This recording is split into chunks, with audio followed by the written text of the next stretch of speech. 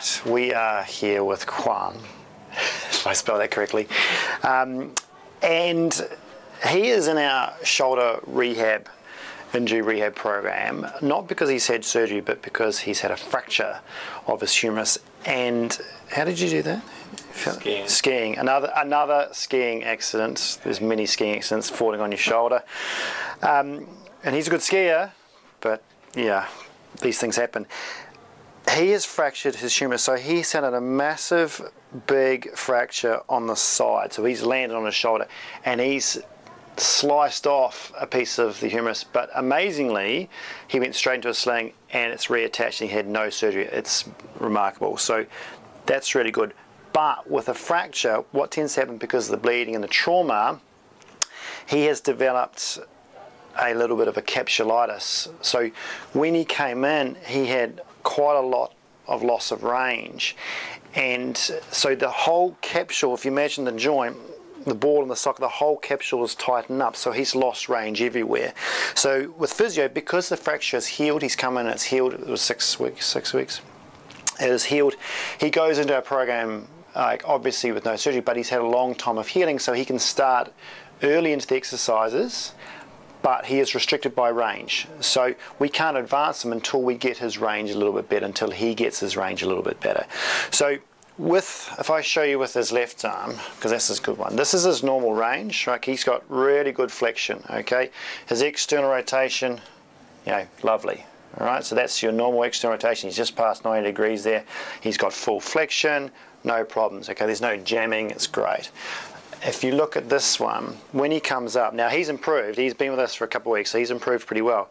But he gets to this point here, and it just sort of stops, okay?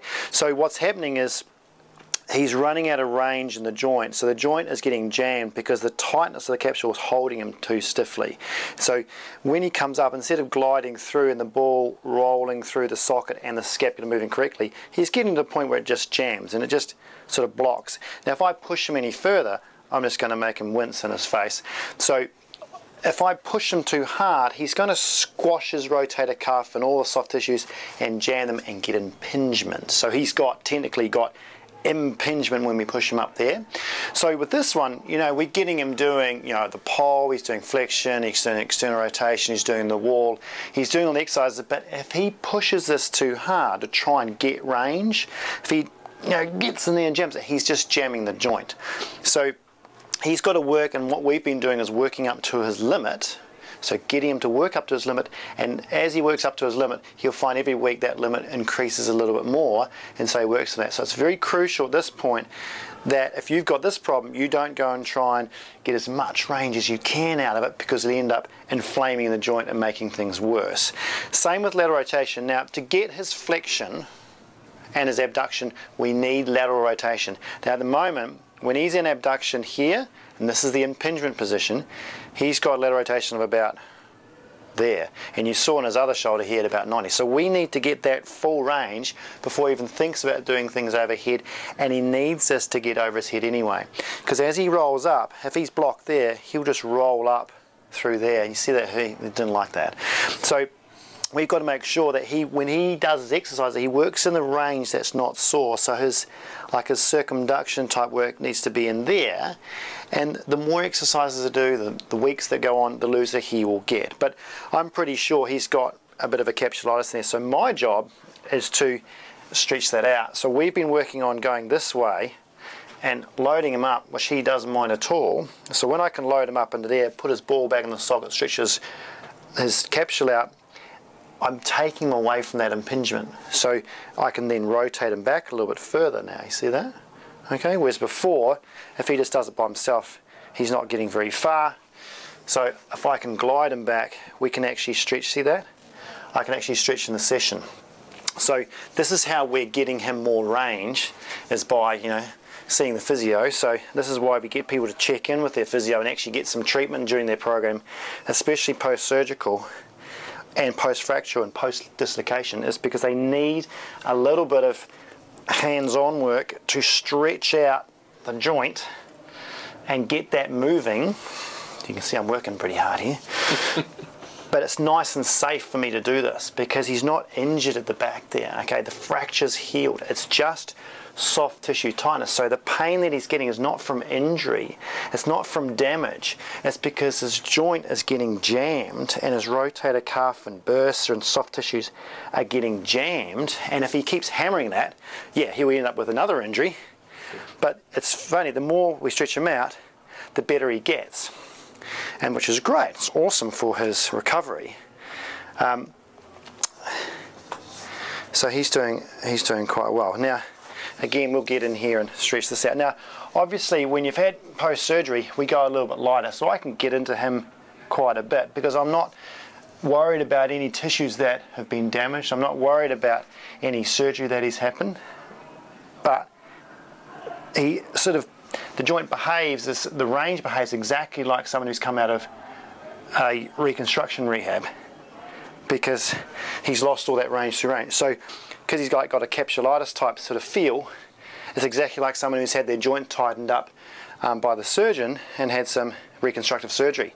So it's exactly the same. So it follows the same guideline, the same time frame as post-surgical would, which is good. We just keep him in a guideline. He gets a bit frustrated because he wants to do, like, he's almost stronger than he is than his mobility. So he can do more. He wants to do all the stuff, but he hasn't got the range. And if we let him just run free and go, okay, do all these things up here, then he's going to start creating problems. So he's still got to work down below height. He's still got to work down here.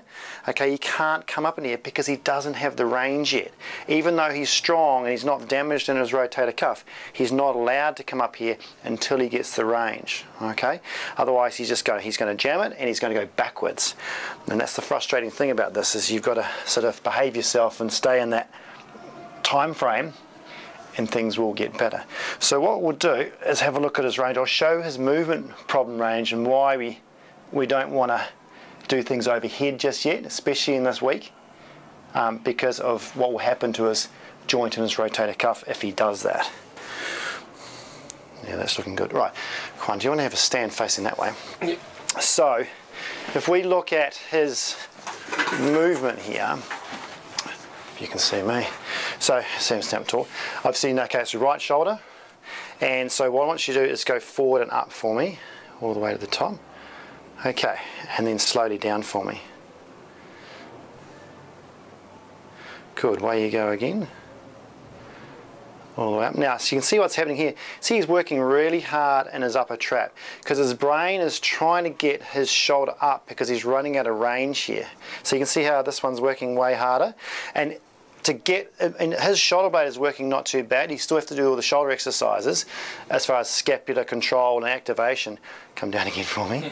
But what happens is if his shoulder blade's here and his ball's here, all right, he's coming up, he just runs out of range. Now what's going to happen, if he tries to go above his head all the time, he's going to hit the roof of the shoulder and he's going to cause impingement.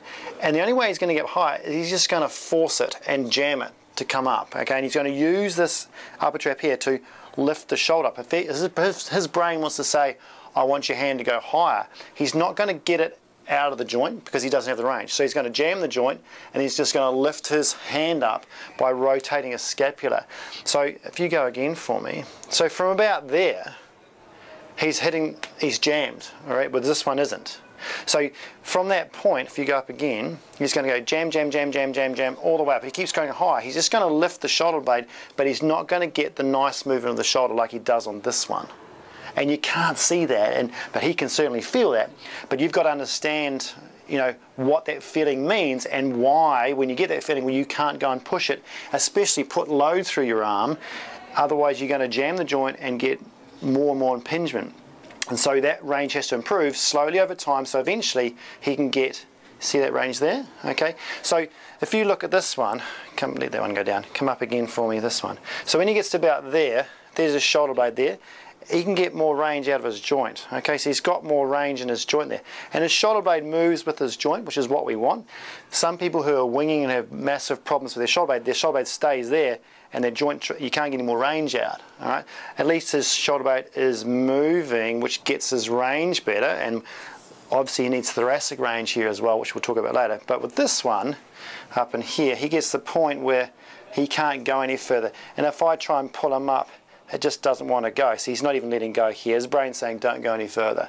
So very important that we get range out of here slowly and not do things overhead or not do things above shoulder height until he's got enough range and until he passes the tests on that. Okay, but that's looking, yeah, it's on target, and we'll see what he's like in the next stage.